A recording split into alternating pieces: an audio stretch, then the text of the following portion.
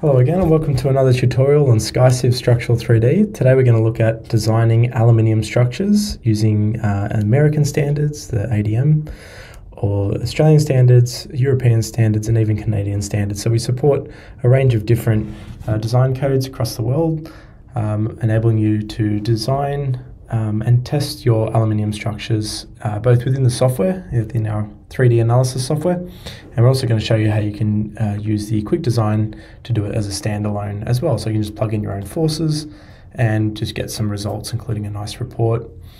So aluminium structures are pretty typical for you might have some platform style structures like this. They're used in a lot of building elements like windows, stairwells, and yeah, quite a lightweight and flexible material. So they're used in a lot of different applications. Even solar industry uses a lot of them. So they're quite unique when designing, but also can be very used in the right applications to create a very lightweight structure that's still able to hold a lot of the design forces required of them. And today we're going to look at both examples. So we'll start by just launching the standalone quick design module. So this one you can just launch from our dashboard here under quick design. I've got a whole range of different design software, but if you want you can just choose by type. Go aluminium, and you can see the four different aluminium design standards that we support. So Australia and New Zealand 1664, the CSA 157, the European standard, and the ADM, which is US code. So we can have a look today at mostly the ADM aluminium standard. So we can launch that, and from here we're able to, just like all of our other quick design calculators, you're able to specify various inputs like the span, the type of shape that it is. So we support hollow rectangular, hollow circular, I section and C section, and then also the dimensions of the structure. And if you do hit enter, I accidentally just hit enter, it will run the calculations for you. So once you've plugged in all those values, let's do an I section and maybe reduce the width a little bit. And once you've selected your aluminium material type, whether it's welded, non-welded, alloy, and the temper properties, you can also put in some design forces. So these are the loads that are being applied to this member, and then run the calculation. So you'll see you'll get some very clear output, some utilization ratios for the different checks being performed, as well as some combined ratios as well. And within the report, you have a more detailed step-by-step calculation. So you can see the different steps that the software has taken to come to these final answers. So you can evaluate or check the assumptions that are being run, as well as see exactly what the software is doing. So there's none of that black box that you might get in other programs. It's very clear, very transparent in terms of what's being calculated, and very helpful for an engineer to kind of self-diagnose any issues. Maybe there's some input issues, or even just understand what design checks are being performed and how they're being performed. So very, very helpful to have that design report. So that's the standalone version. You can also use the batch run, where you're putting in multiple members at a given time, so you can run a whole range of them if you've got sort of a schedule of sections or members that you want to test or design for. But we're also today going to look at how we can both model and design all in one step using Structural 3D software as well, which is our finite element analysis software. So we're going to build something like this from scratch, and take you through the step-by-step process, show you some modeling shortcuts, as well as how you can just pull out all the forces, all the design loads out of this model, including all the section properties, the material definitions if you provided those, and automatically run those checks in one step. So we're going to start fresh. So I'm just going to go to Structural 3D. So starting with a completely new or fresh interface. We'll go to the imperial system. So we're going to do this for ADM. They do work regardless of your unit system, but just to keep things consistent, I'm going to build my model using feet and kip, and then design it in the same unit system. But it wouldn't matter if I built the model in metric system, it would still convert all those values to imperial, run the calculation check, and return those results. So we're going to start just by mapping out some of the nodes. We can do that with XYZ coordinates, but today I'm going to use the pen tools just a little bit quicker. So I'm going to go up, say 3 feet, go across in the X, and we can also just plug in a number, say 12 feet span, and then down by 3 feet, so it's going to automatically connect to any adjacent nodes. I'm just going to connect that to the midpoint, and then also connect that. So similar to what we had in that first example, I'll just build something similar to that. I might split this, it just makes things a little bit more accurate because it'll get the correct unbraced length of that member, given that that's its own element. And I might just repeat this. It's just an easy way to replicate the structure. Actually, I'll put in some supports first. Maybe some pin supports, the base there. And then I'm just Control A to select all. And I can use the copy paste, but today I'm going to use the repeat feature because it will just connect everything, which will show you. And let's repeat that, say 8 times with maybe 6 foot spacing. We're going to go in the Y direction. So I've got my model as Z up, Z axis is my vertical. And I will connect the nodes with members, and we'll connect it with a section 1 for now.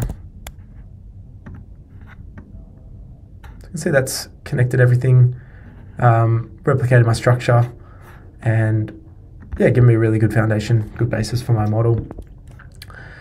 So obviously that was really quick and easy. What I might also do now is we're going to choose a few different sections. So I'm going to start by adding the different sections that we might use in this type of structure. So maybe all my kind of bracing members here might be of one type, so I'm just going to hold Control and select all those. And I'll make that a section ID 2. And we'll define all these sections later, but for now we can see that it's changing to a green color. So you can see there's different elements there.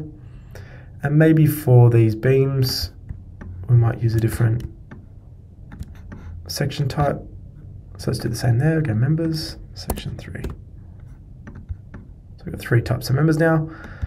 And yeah, maybe one more for, actually, I think that's pretty good. Let's stick with 3.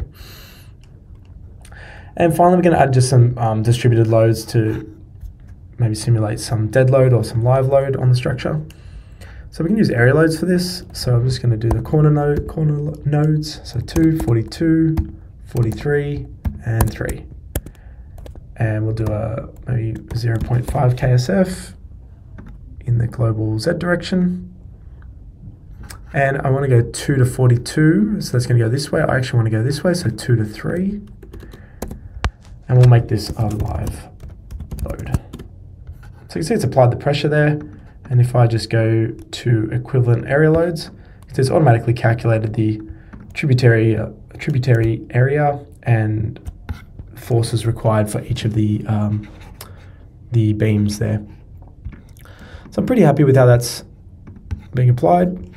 I'm going to go ahead and add some load combinations. So maybe we've got some dead loads. We'll turn on the self weight.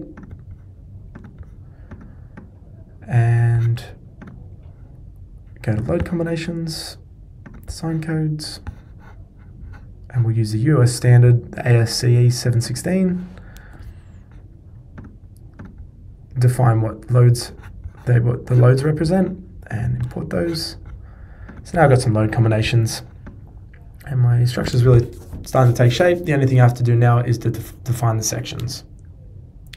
So when defining my aluminium sections, I typically want to use the ADM library to find the materials and maybe even the cross sections as well, just so I'm using the correct alloys and tempers required of that particular section. So just to start off, we can go to our undefined beams here. These are the black elements here.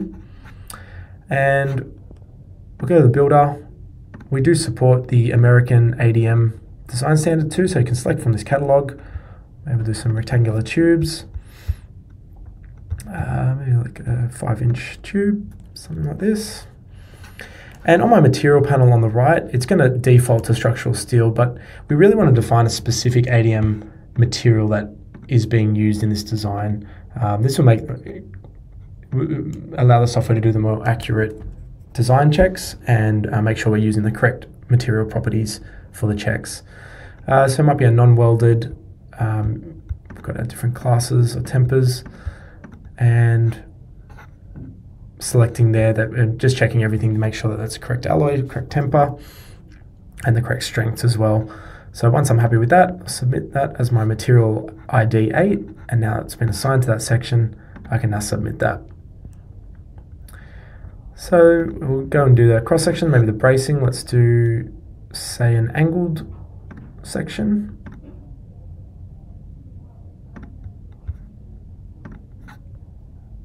And I can select that same one that I chose, or I can load in a new material. Let's choose the same one for now. And then we'll do some I-beams for these beam elements. Now I can just put in my own cross section too. So say for I-beam, I've got my own dimensions. So I can put in some custom values here if I need to, provided the material is still set to aluminium. Then that should still work. So as long as the material is aluminium and the cross section is supported by the design module, which you can see back here, all these supported. So actually I can see that the equal angle isn't supported, so I might actually substitute that for a C section or a channel section. So we can go back.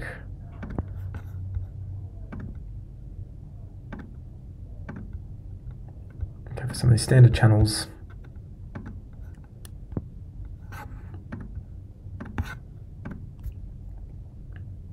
And that's it. So all my profiles are now have been defined. I've applied my loads, I've built my model. I'm ready to perform an analysis and then go on to a design check as per the ADM standard. So I'll start with just running the analysis. So just hit solve. And that will run the analysis for all the different load combinations as well. So if I have multiple, it will run them all at once. I can review some of the results, so my reactions. I can review the envelope results as well for my moment forces. So I can start evaluating, some of these forces or these stresses, and just to get an idea of my system and how it's performing. The summary report is also really handy for that. I can get an idea of what my utility is, more on an analysis based on the analysis results. So it's more just kind of comparing the stress limits to the material limits of the stress limits of the material. But we obviously want to go on and do a more in-depth ADM specific design. So let's go ahead with that. So I just hit design, and I can go other design, or I can just click this panel here. And again, you'll be presented with the same one that we saw on the quick design standalone module, but we can either search or just select where the ADM one is. And what this will do is now import all my sections, my members, import the material properties, such as which taper or alloys I selected, and also, more importantly, the loads that have been applied to my structure. So you can see here the moment in the Z, the Y, the V, so the shear, Y and Z, as well as the compression and tension forces, has all been imported. And I'm able to change these values if I want to, so I can override any of these inputs. But you can see it's already done a check for me, so everything seems to be passing. And I can review the individual members, so I can also click these to sort of isolate particular elements, and also look at the report, which will give me a lot more detail. Same as the quick design check, it'll provide the full detailed calculations, so I can review my design properly. On top of that, there's also a log. This will just tell you what's being done when we're importing. So it gives you a little bit more detail. If, say, some of your members aren't being imported, it will tell you, okay, these haven't been imported because, the material is set to structural steel or timber or something, some incorrect material definition there. Or it will also give you a little bit more information about what loads are being imported. So that's kind of handy too. Oops, accidentally closed out. I can just click design again and relaunch the same module I was just using. And the other thing I can do is review the log of the individual checks, but I can also perform a summary report. So say you don't need the full detailed report so you can see member by member, but I just want a summary report to provide with my design. The summary report is automatically generated for you, so you can just provide this 2 or 3 page document, which I'll show you in a second. So this comes out in PDF format. It comes with a screenshot of the model, a little bit of information about the model and the calculation being performed, the input table, so same as the input table that you see on the user interface here, and then finally the results. So this just gives you a really concise summary of the model and the designs, but also allows you to sort of go back and review the detailed parts of the design to make sure that the software is aligned correctly with what you're expecting out of the calculations. And from there I can save my design data. So say I've made some changes here, I've wanted to, update my bracing lengths or override some of these forces. And just a note on these forces, they are pulling in the worst case for each particular force. So for instance, the MZ in member 1, that would be from a particular load combination that has the worst moment in the Z, about the Z axis for that element. Same with Y, so there might be different load combinations, so it will be taking the worst case out of all the different forces. But once I'm happy with that, I can save this design data, and when I save this with my model, it'll all save together. So basically, if I come back to the model, months later, it's got all my up-to-date analysis model, as well as any overrides I've done in the design check. So there you have it. You can kind of go by and maybe try different elements and try to reduce the amount of material or increase the efficiency of your design. But you can always just go back and rerun the design check at any time using that integrated analysis and design feature. It makes it really easy because you don't have to keep updating your loads on your spreadsheets, and it's all integrated in one system. So I hope that helps. I hope that gives you a really good introduction to the aluminium design check in SkyCiv. If you have any questions, feel free to comment on the video below. Otherwise, we hope to see you on the platform. Thanks.